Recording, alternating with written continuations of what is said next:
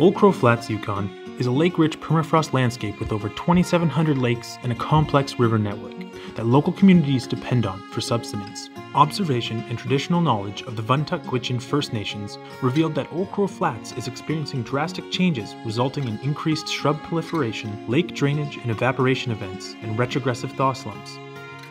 My research focuses on understanding the connection between land cover characteristics and their influences on hydrological change. I'm doing this by collecting vegetation, thawed permafrost, and soil moisture samples in combination with UAV remote sensing technology to generate detailed land cover imagery.